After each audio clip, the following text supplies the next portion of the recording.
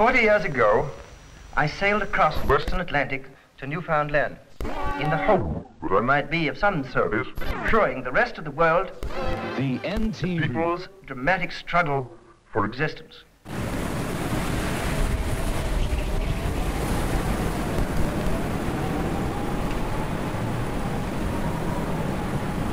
I love my summers.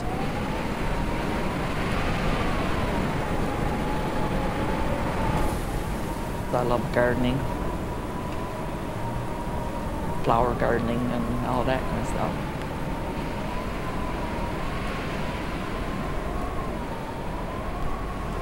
And I love beaches. But I looked out one day of the week actually, and I said, a long time before I gets on a beach here.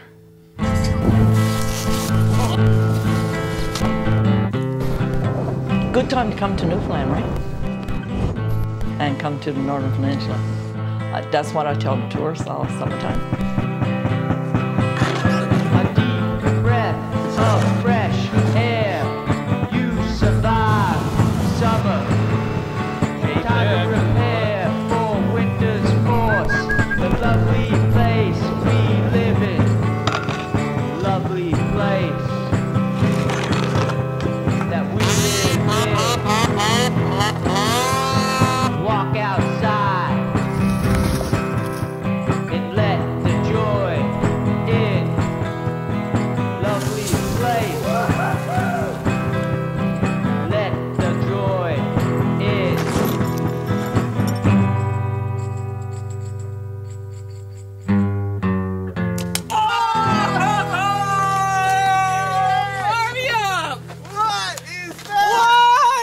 That dude is badass. That's Steve Sheppard. This year I had the opportunity to take my moose with a bow. Where'd the arrow go? And I don't know if I'll ever use the rifle again. Yeah, you got that. You know you got that. Are you gonna mount that can now? There. I don't like to toot my own horn, but it takes some more skill to get that moose close to you, or for you to get close to a moose. It's just different. My dad lived here in the 70s and the road wasn't that great, the snow clearing probably wasn't that great, and you were isolated, even, well, up until the 60s there was no road here, so you were really isolated. There's been days where, there's been 3 or 4 days in a row, or maybe a week, where you couldn't travel on the coast or whatever. Again, if you're going to live here, there has to be a part of you that becomes a little bit resourceful. We're gonna drop. Hit it. I should have stayed. I should have known. Oh, now. Cold alone. I've seen it snow here. I've been on snowmobile November, December, January, February, March, April, and May. I think for me it's a sanity thing. Like, if you're into the rural way of life, being able to endure those long months of the winter gives you something to do.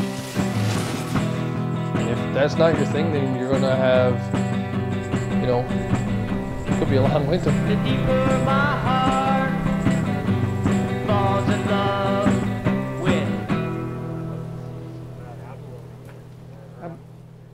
Abalone shell here, you mean? Yeah. Yeah. You want to see it now? Yeah. Okay. Well, there's abalone shell. I got abalone shell in there, and I got big ones in there, not cut. And I got this kind of. I bought this about 30 years ago. Let me show you some of it now. Well, my hobby is making guitars, but I've got away from that now. I don't seem to got older, and I sort of, been there and did it a few times. Regular pieces, because the shell is curved. I don't put any numbers on them. They're not that important to me. Anybody that grew up in an outport back in the day, or even now, you had something that had to be done, had to be built, you had to do it yourself. If you couldn't find a part, you'd have to make the part, not the cases, that's how you had to get along. If you couldn't, well, you didn't get along very well. I'm a person I'm a hands-on person. I learned pretty much everything by. Give it up. I learned how to knit by watching my mom. I learned how to crochet by watching my nan. That's on my phone. I don't know who it is, so I'm not getting it.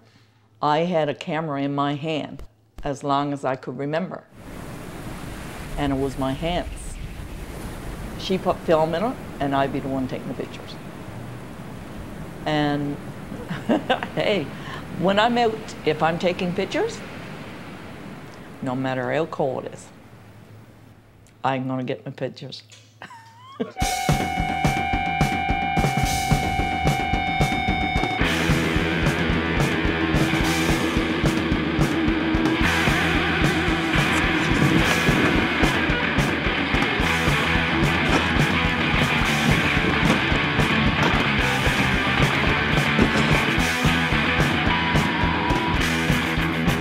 Great day to get some petrol.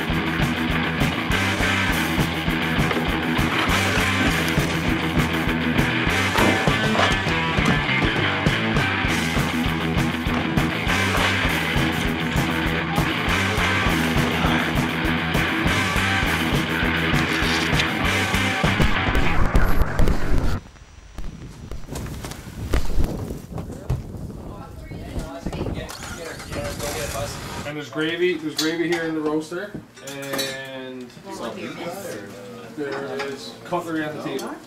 And some people can sit at the table. Thanks, buddy. Some people can sit in the living room. We'll just.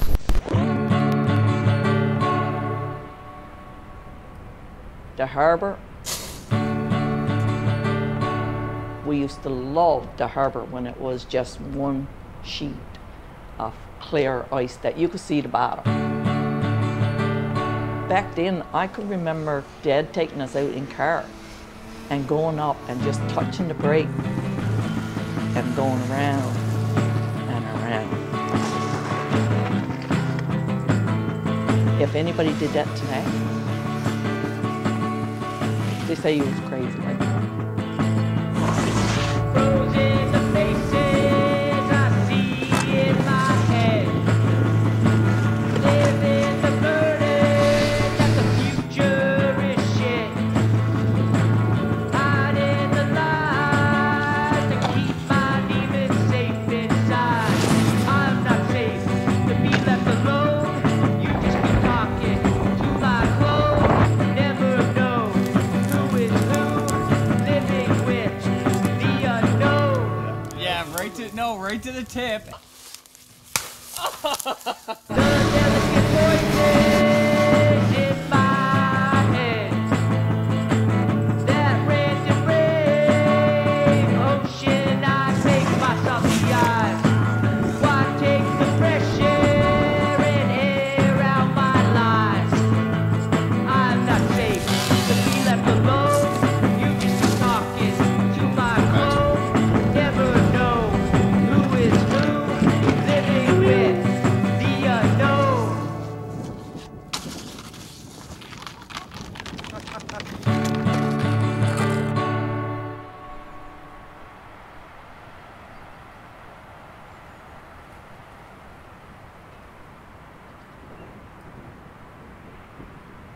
When I drive out to Carpoon now, I feel that lonely feeling, knowing that it was so vibrant and so active. And right now it's absolutely, you can't even buy a stick of chewing gum in Carpoon anymore, right? And it used to be booming, and I could remember that.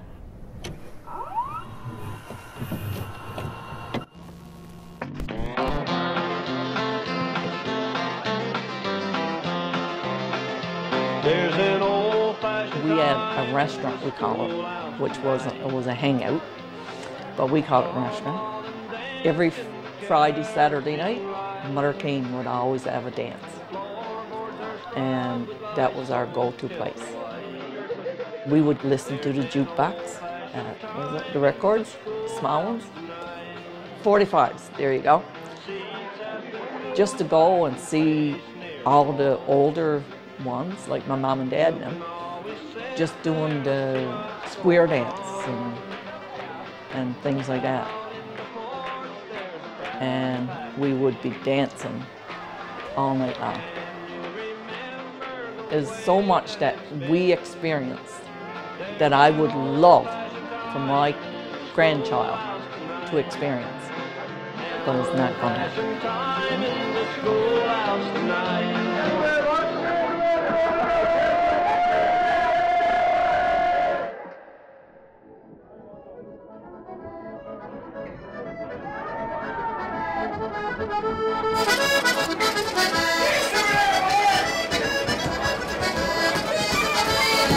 There's quite a few people in this town that resettled in the 90s. Culturally, it's completely different. You know, hopefully some of those traditions and some of those cultural things, they carried into their new community. They didn't stop doing those things for the simple fact they moved to a big center. They say we're isolated. To me, everybody knows everybody, and you know your neighbors. If I got a problem, I know I could call up somebody that is willing to help. I always say, that's what I always say. If you don't know what you're doing, someone else does. I love it here. I love it here. And I sure did enjoy watching the boys jump.